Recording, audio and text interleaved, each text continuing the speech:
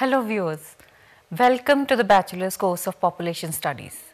Today we will discuss about the criteria for determining poverty line. Let's start with the meaning of poverty. Poverty is the inability to get the minimum consumption requirements for life, health and efficiency. These requirements include food, clothing, shelter, education and health. When these requirements are not fulfilled, it adds to sufferings and miseries. It affects the health and productivity of the person. Poverty line is the line which indicates the level of purchasing power required to satisfy the minimum needs of a person. It represents the capacity to satisfy the minimum level of human needs. The purchasing power can be expressed in the form of average per capita income monthly expenditure. Poverty line divides the population in two groups. One of those who have minimum purchasing power or more, and those people who do not have this much of purchasing power. The former group is regarded as living above the poverty line, APL, and the later group is considered as living below the poverty line, that is BPL. These are the people who are called poor. Poverty is generally used in two ways: absolute poverty and relative poverty. Absolute poverty refers to the poverty keeping in view the economic conditions of a country. In most countries, attempts have been made to measure poverty by the criteria of per capita consumption of calorie and minimum consumption level. In India also, poverty is measured under these two criteria. The calorie criteria. What is calorie? Calorie is the measure of energy derived by a person. According to Professor Ruth and Dandekar, a person in India must get minimum 2250 calories per day. According to Planning Commission of India, an individual in rural area should get 2400 calories and in urban areas 2100 calories per day. On the basis of this view, in 1979 to 80, 51% of people in rural areas and 40% in urban areas were living below poverty line. Another criteria is minimum consumption criteria. In 1962, this criteria was adopted by the expert committee appointed by Planning Commission. According to this committee, those people whose consumption expenditure is less than Rs 20 per month at 60-61 prices and less than Rs 40 per month at 1968-69 prices live below poverty line. In the year 2009-10, Planning Commission had suggested to raise poverty line.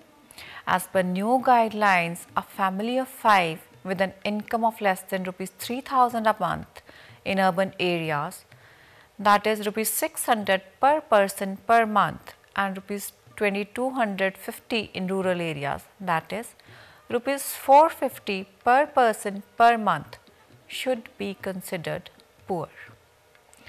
Let's talk about the second criteria, that is the relative poverty. Relative poverty is in relation to poverty in other countries. According to a UNO report, those countries will be treated as poor where per capita income is less than $755 per annum. Absolute lines aim to measure the cost of certain basic needs, which are often interpreted as physiological minima for human survival, nutritional requirements for good health, and normal activity levels are widely used to anchor absolute lines. The monetary lines are intended to have constant real value. We find real value after deflating it by price index.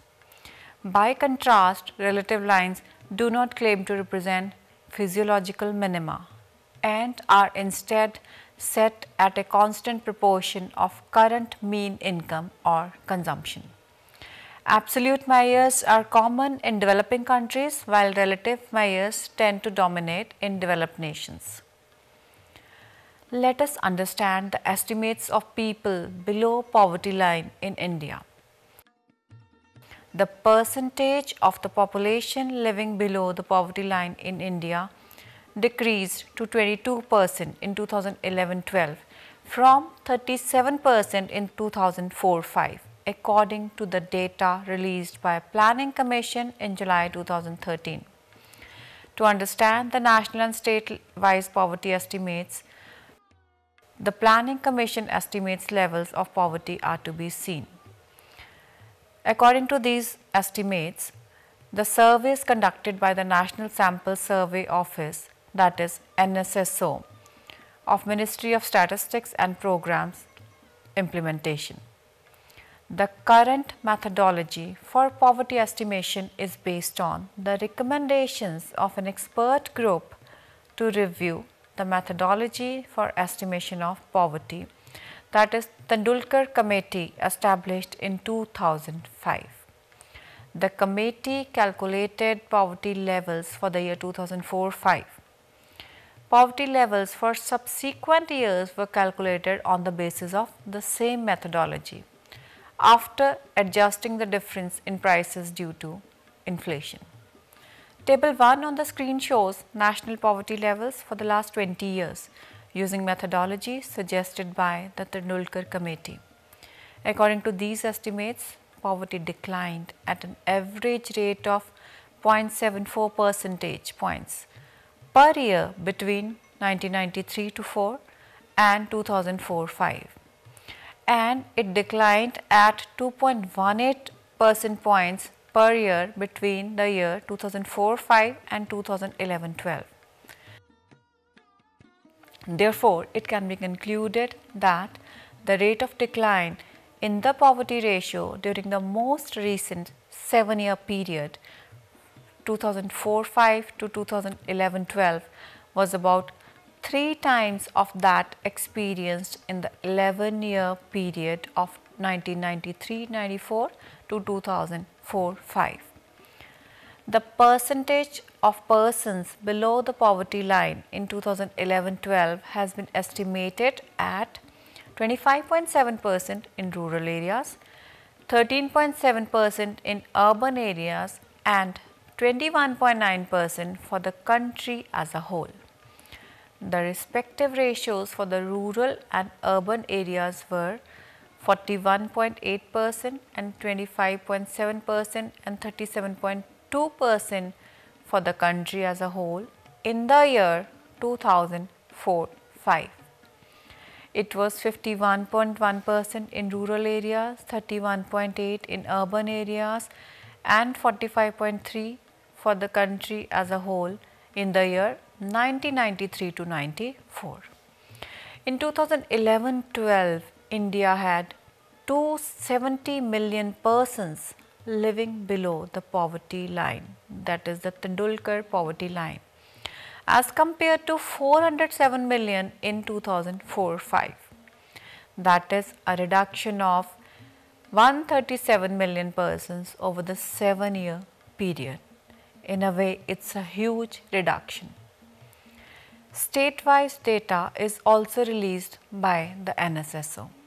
Table 2 on the screen shows state-wise poverty estimates for the year 2004-05 and 2011-12.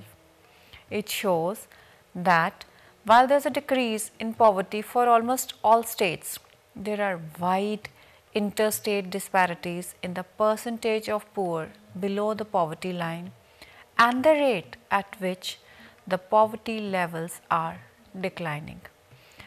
Let's discuss the history of poverty estimation in India in brief. Pre-independence poverty estimates. One of the earliest estimations of poverty was done by Dadabhai Naoroji in his book Poverty and the Un-British Rule in India. He formulated a poverty line ranging from Rs 16 to Rs 35 per capita per year based on the prices of 1867-68. It was based on the cost of subsistence diet consisting of rice or flour, dal, mutton, vegetables, ghee, vegetable oil and salt. Next, in 1938, the Planning Commission, National Planning Commission (NPC) estimated a poverty line ranging from Rs 15 to Rs 20 per capita per month. Like the earlier method, the NPC also formulated its poverty line based on a minimum standard of living perspective in which nutrition requirements are implicit. In 1944, the authors of the Bombay Plan, that is Thakur Das et al. In 1944, suggested a poverty line of Rs 75 per capita per year. Let's see the post-independence poverty estimates. In 1962, the Planning Commission constituted a working to estimate poverty nationally, and it formulated separate poverty lines for rural and urban areas of Rs 20 and Rs 25 per capita per year respectively. V.M. Dandekar and N. Nath made the first systematic assessment of poverty in India in 1971 based on National Sample Survey data from 1960-61. They argued that the poverty line must be derived from the expenditure that was adequate to provide 2250 calories per day in both rural and urban areas. This generated debate on minimum calorie consumption norms while estimating poverty and variations in these norms based on age and sex. Then came the Alag Committee in 1979. In 1979, a task force constituted by the Planning Commission for the purpose of poverty estimation, chaired by Y.K. Alag, constructed a poverty line for rural and urban areas on the basis of nutritional requirements. Table 3 shows the nutritional requirements and related consumption expenditure based on 1973-74 price levels recommended by the task force. Poverty estimates for subsequent years were to be calculated by adjusting the price levels. The estimates show that the minimum calorie consumption should be 2400 calories for rural people and 2100 calories for urban people.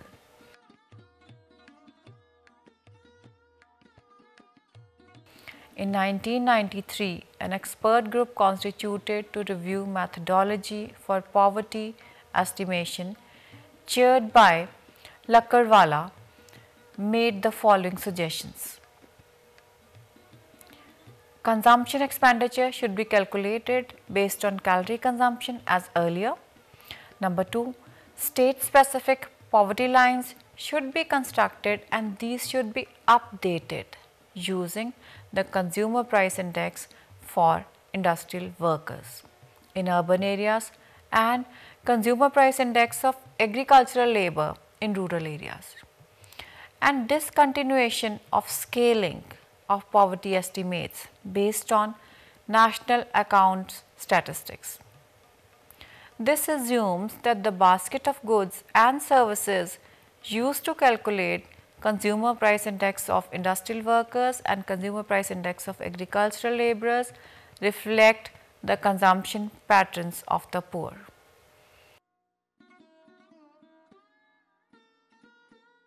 In 2005, another expert group to review methodology for poverty estimation, chaired by Suresh Tendulkar, was constituted by the Planning Commission to address the following 3 shortcomings of the previous methods.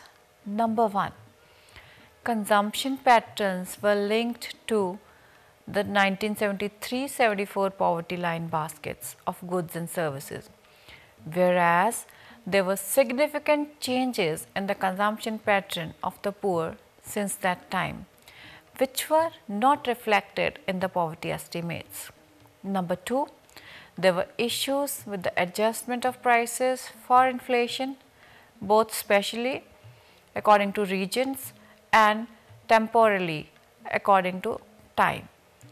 And the third one was that earlier poverty lines assumed that health and education would be provided by the state and formulated poverty lines accordingly. On the basis of all these, it recommended 4 major changes. Number 1, a shift away from calorie consumption based poverty estimation. Number 2, a uniform poverty line basket across rural and urban India. Number 3, a change in the price adjustment procedure to correct spatial and temporal issues with price adjustment. And number 4, incorporation of private expenditure on health and education while estimating poverty. This was a very important recommendation by the committee.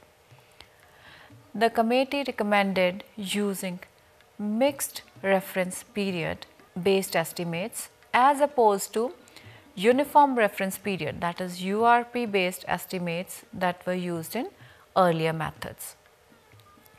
It based its calculations on the consumption of following items: cereals, pulses, milk, edible oil, non-vegetarian items, vegetables, fresh fruit, dry fruits, sugar, salts, spices, other foods, intoxicants, fuel, clothing, footwear, education, medical, non-institutional and institutional both, entertainment, personal and toilet goods, other services and durables. So, the basket was enlarged. The committee computed new poverty lines for rural and urban areas of each state. To do this, it used data on value and quantity consumed of the items mentioned above by the population that was classified as poor by the previous urban poverty line. It concluded that All India poverty line was rupees 446.68 per capita per month in rural areas and rupees 578.80 per capita per month in urban areas in the year 2004-05. The table on the screen outlines the manner in which the percentage of population below the poverty line changed after the application of Tendulkar Committee's methodology. From table 4 shown on the screen, we can see substantial difference in the percentage of people below poverty line measured by the methods given by Lakadwala Committee and the Tendulkar Committee for the year 2004-05. Whereas the Lakadwala measure estimated only 27.5% people below poverty line, estimates according to the Tendulkar criteria were 37.2%. Such large difference. Though for urban areas, both the measures are showing quite similar results. The percentage of population below poverty line given by Lakadwala Committee was only 28.3%, whereas it was 41.8% as calculated by Tendulkar Committee for the year 2004-05. This shows some underlying fault between the two measures, that is the Lakadwala measure and the Tendulkar measure. The committee also recommended a new method of updating poverty lines, adjusting for changes in prices and pattern of consumption using the consumption basket of people close to the poverty line. Thus, the estimates released in 2009-10 and 11-12 use this method instead of using indices derived from Consumer Price Index of agricultural labor for rural areas and CPI for industrial workers for urban areas, as was done earlier. Table 5 outlines the poverty lines computed using the Tendulkar methodology for the years 2004-5, 9-10 and 11-12. From the table as shown on the screen, we observe that for the year 2004-5, a person having income less than 446.6 per month in rural areas and rupees 578.8 per month in urban areas falls below the poverty line. In 2011-12, this income was raised to rupees 816 per month for rural areas and rupees 1000 per month for urban areas. Next was the Rangarajan Committee. In 2012, the Planning Commission constituted a new expert panel on poverty estimation, chaired by C. Rangarajan, with the following key objectives: to provide an alternate method to estimate poverty levels and examine whether poverty lines should be fixed solely in terms of consumption basket or if other criteria are also relevant.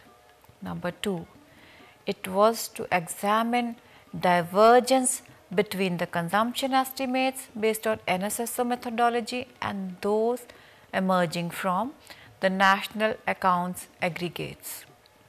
Number 3, the third objective was to review international poverty estimation method and indicate whether based on these a particular method for empirical poverty estimation can be developed in India or not.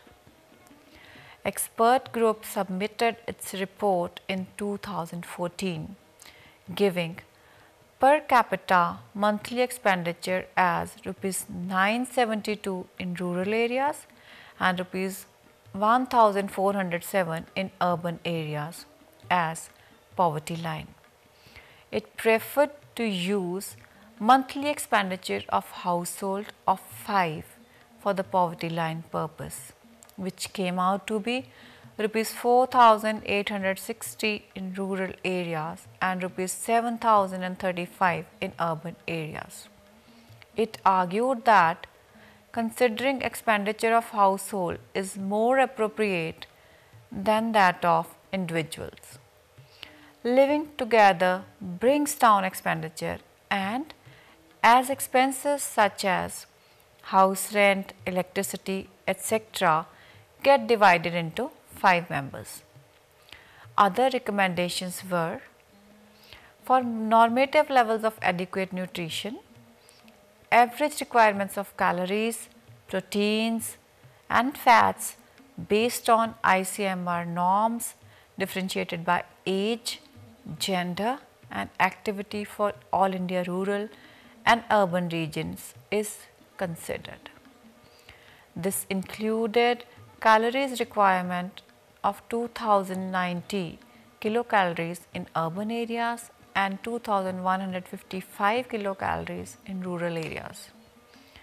It reverted to the old system of separate poverty line baskets for rural and urban areas, which was unified by the Tendulkar group. It recommended modified mixed reference period, in which reference periods for different items were taken differently in place of mixed reference period. Report says that poverty line should be based on certain normative levels of adequate nourishment plus clothing, house rent, conveyance and education.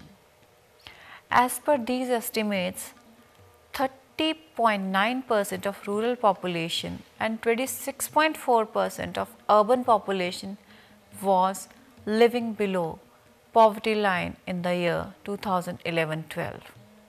The All India ratio was 29.5%.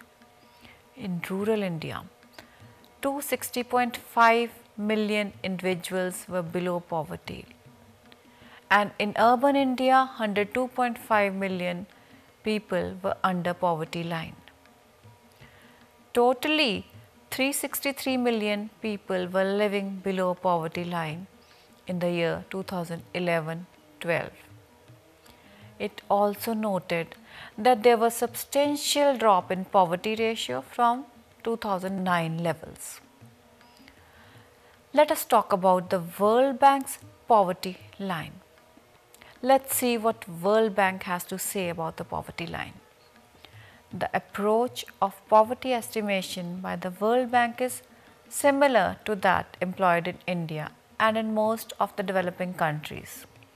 The World Bank estimates of poverty are based on poverty line of 1.25 US$ per person per day measured at 2005 international prices and adjusted to local currency using purchasing power parity. Asian Development Bank too has its own poverty line, which is currently at 1.51 US$ per person per day. There is a new concept of multidimensional poverty index. The Global Multidimensional Poverty Index is an index of acute multidimensional poverty. Since 2010, the UNDP Human Development Reports have published an MPI using the most recent existing data.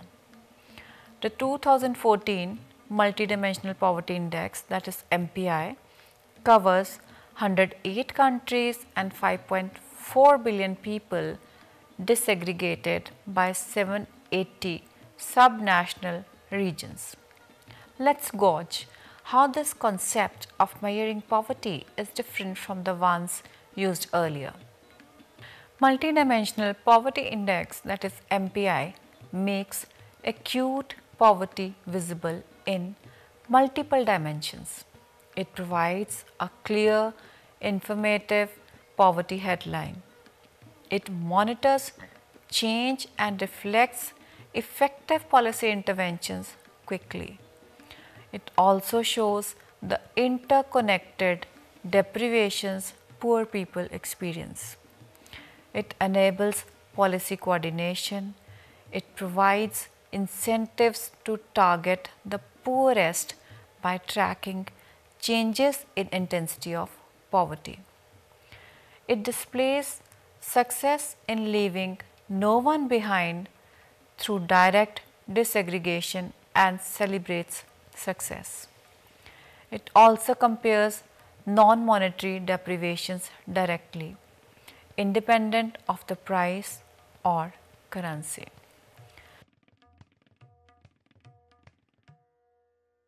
To conclude this module, I will say that national poverty lines vary enormously across the world and they reveal a marked economic gradient. The poorest 15 countries in terms of private consumption per capita have an average line of 1.25 US$ per person per day, while the average is $25 a day for the richest 15 countries. In India also, there are variations in the poverty ratio measured by Planning Commission, Tendulkar formula and Rangarajan formula. There are controversies arising every day regarding the number of poor in the country measured with different methods. Multidimensional poverty index is a better index of measuring poverty that makes acute poverty visible in multiple dimensions. That's all with today's lecture. I hope this must have added to your knowledge. Next time we'll discuss about another important aspect of poverty. Till then, have a nice time. Bye bye.